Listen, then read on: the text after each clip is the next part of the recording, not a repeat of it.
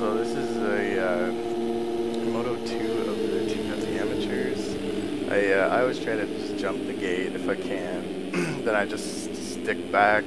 I've had really bad starts this year, so yeah, this is kind of the approach I've been taking because it's just so hectic in AMs. So I don't know, like I've had one top, I think it was top 4 out of the gate, or like out of the first corner. So that was sweet. I ended up 7th in that moto, but anyways, so we are now 7 minutes in. I'm in 25th. I was in 26th. So I rode like complete garbage at the start of this, and this right here, as shitty as it was the turning point. I don't know if I was just pissed off, and then I do this little tweak turn around there, and yeah, so I'm back on the consistent wagon, not too fast, but as you can see, my quickest lap was 2:43, pretty bad. So yeah, right here I'm finally doing good again, hitting the top 20. I had already, I was in call with Brandon during the race. He was spotting for me, and we have this deal going. If we don't get any points, we're done racing. So yeah, when I was in 26th and it was halfway through, even at this point, I was 13 minutes in and I'm in 19th. And I'm always aiming for a top 10, so I wasn't too happy with myself. It was mostly my issue. It wasn't other people. But yeah. Anyways, so this I start turning it around. I'm running like the 220 mid-range, 223, 222s. I'm definitely not a fast rider, but I can usually pull off some consistency here and there.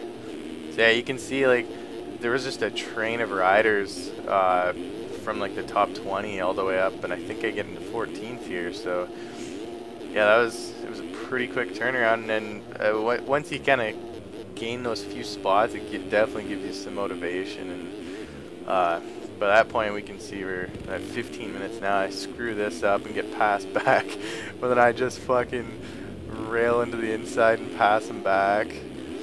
Good battles.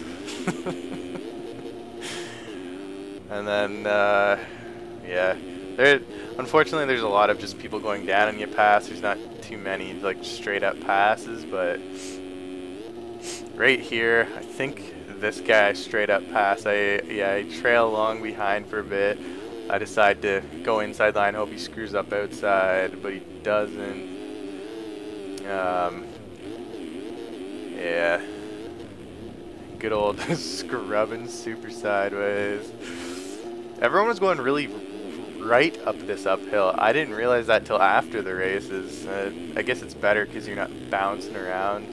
Yeah, this is where I get the pass. I was always like coming into it in 4th and then downshift off the top, holding 2nd till the bottom here, back into 1st. And then, well, I kind of fucked that up, so he catches me in the corner, but then I'm able to hold the line. Yeah, that was fun, being able to outdrive someone down the hill. Here is where I get into 9th finally. I don't know where the guy was, but I think he went off the track. So yeah, my first moto I got 9th, and my second moto I wanted to at least match it, and somehow I went from 26th halfway through to up to 9th. So I was pretty happy. Even on the stream, they said I looked pretty happy with the 9th. It's not the 9th that I'm happy about. It's that I went from like really far back up to 9th. So that was not a bad race, except for the first half that was garbage. So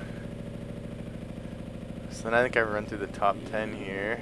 I think Ashton is the rookie, and they talked about him a whole bunch. And then, yeah, let's run through the top 10. There you go. That's how you charge from last almost to top 10.